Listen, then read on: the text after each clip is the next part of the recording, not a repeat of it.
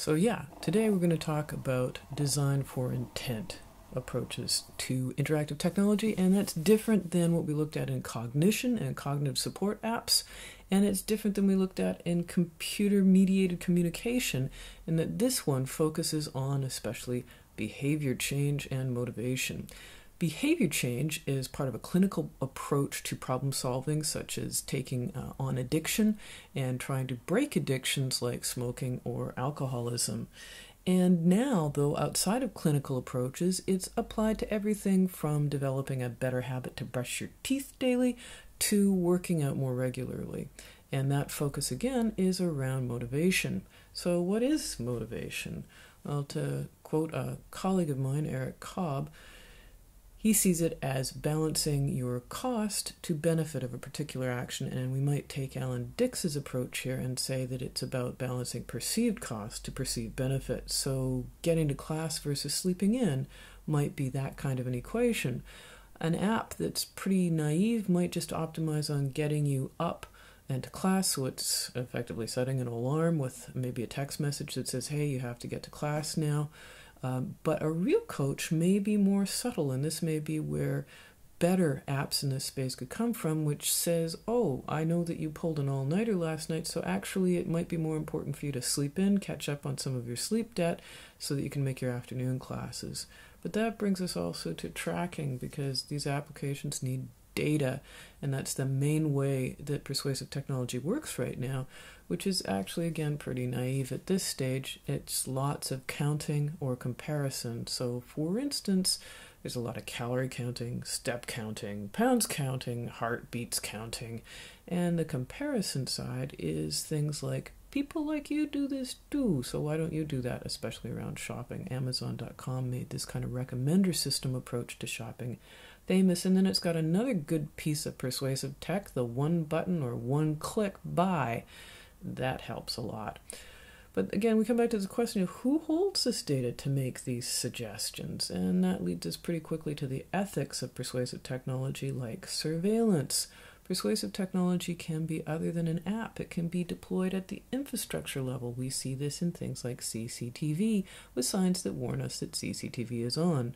Or it can be insurance companies forcing employers to have their employees track their health data with sensors, like Fitbits, as a complement to their health practices. So that Fitbit suddenly becomes kind of a ball and chain, potentially. The complement to surveillance, though, is Steve Mann's surveillance, where we have watching the watchers. You can check for a Latin expression, quis custodiet custodes, who watches the watchers. Well, here we can see examples where this inversion of surveillance, putting it into the hands of the watched, can be a powerful use of technology for social and cultural change. Maybe. Which may lead to political change. Maybe. The Arab Spring is an example of that. Looking at the shootings in the States of, for instance, the white cop of a black man caught on an individual's camera has been a powerful instigator of a response, but has this led to legal changes or political changes? So far, not clear. But why computers? Why do this? Well, computers can be where people can't be, and that's a real attraction to things like health providers, to be able to say, we can be here when you can't be, and a lot cheaper. And a popular component of this kind of persuasive technology is something called just-in-time.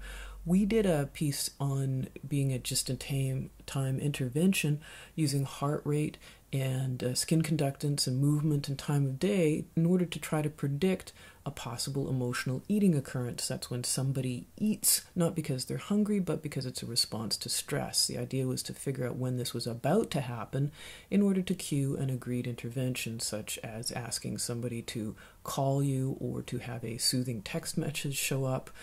It's a little bit more complicated than just tracking, but it's still, again, not clear entirely how great that is for helping to learn about dealing with an issue rather than just sort of giving you a shock when something comes up in the behavioral sense of Skinner and Skinner boxes. If you haven't seen those, do check that out. The other question is, what's the exit strategy for these technologies? Is one supposed to wear a Fitbit forever? How does it work to learning new skills rather than dependence on a battery-powered technology? So we can look at that to say, well, there's a lot of opportunities, challenges from the ethical standpoint to the knowledge standpoint to what are you trying to do, to how long do you expect people to be on this? Do you want them to be dependent or learn skills? How are you going to do that with this technology? Also, most of this technology is deployed at the individual level, but to have an effect at scale probably needs to be deployed socially. So we might need to think higher up, and what are the challenges of not an app for that, but an infrastructure for that. So there's huge opportunities with persuasive technology to become pervasive technology, if not surveillance technology might have some surveillance in it. And this brings us to the conclusion of our third kind of interactive tech in terms of cognitive, communication, and now intent. See you later.